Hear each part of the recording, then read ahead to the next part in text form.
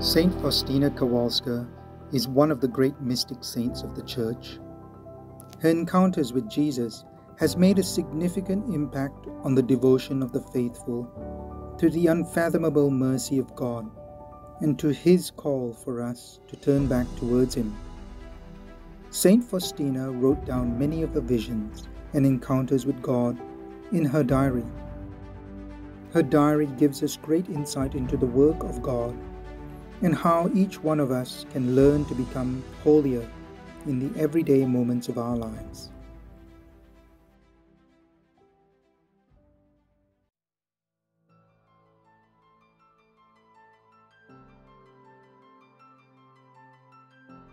Today we look at Saint Faustina's vision of Jesus that has come to be known around the world as the Divine Mercy image. This image has been portrayed in two forms. The first is the original painting that was completed in 1934, with guidance given to the painter by Saint Faustina herself.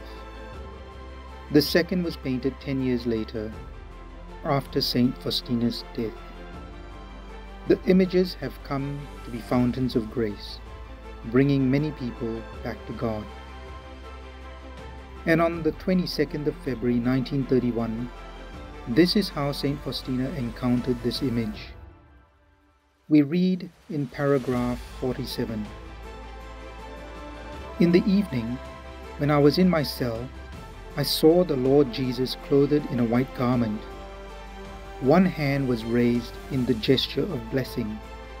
The other was touching the garment at the breast. From beneath the garment, slightly drawn aside at the breast, there were emanating two large rays, one red, the other pale.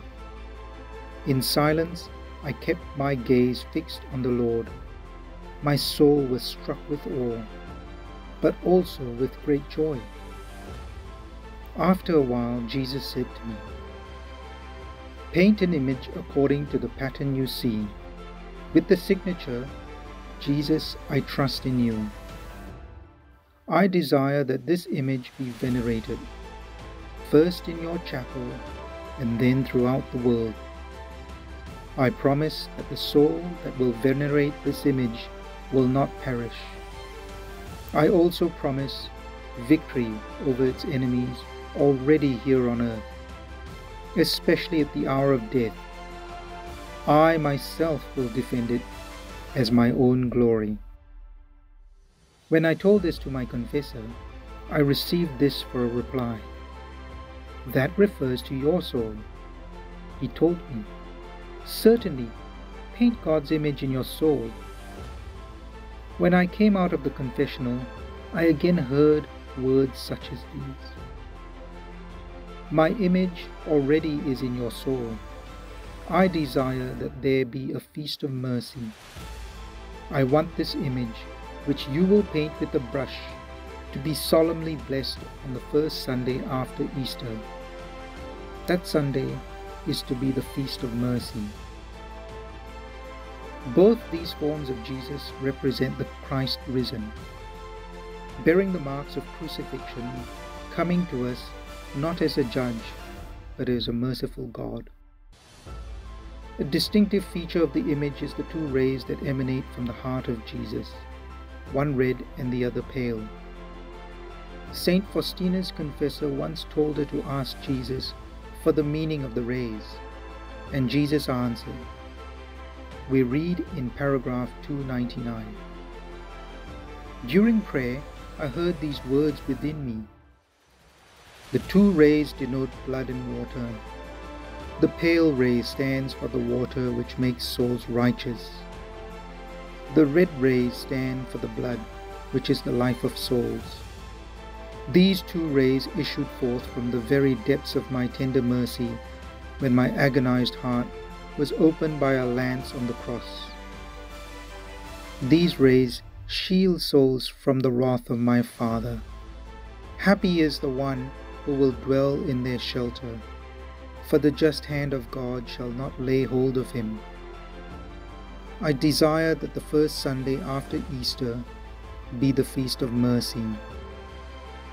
And another time, in paragraph 326, Jesus said to Saint Faustina, "My gaze from this image is like my gaze from the cross." Jesus also summarizes for us the importance of the words under the image and the importance of the image itself. We read in paragraph 327, "Once my confessor asked me where the inscription should be placed, because there was not enough space in the picture for everything. I answered, 'I will pray and give you an answer next week.' When I left the confessional and was passing before the Blessed Sacrament, I received an inner understanding about the inscription. Jesus reminded me of what he had told me the first time, namely that these three words must be clearly in evidence. Jesus, I trust in you." I understood that Jesus wanted the whole formula to be there, but he gave no direct orders to this effect, as he did for these three words. I am offering people a vessel with which they are to keep coming for graces to the fountain of mercy.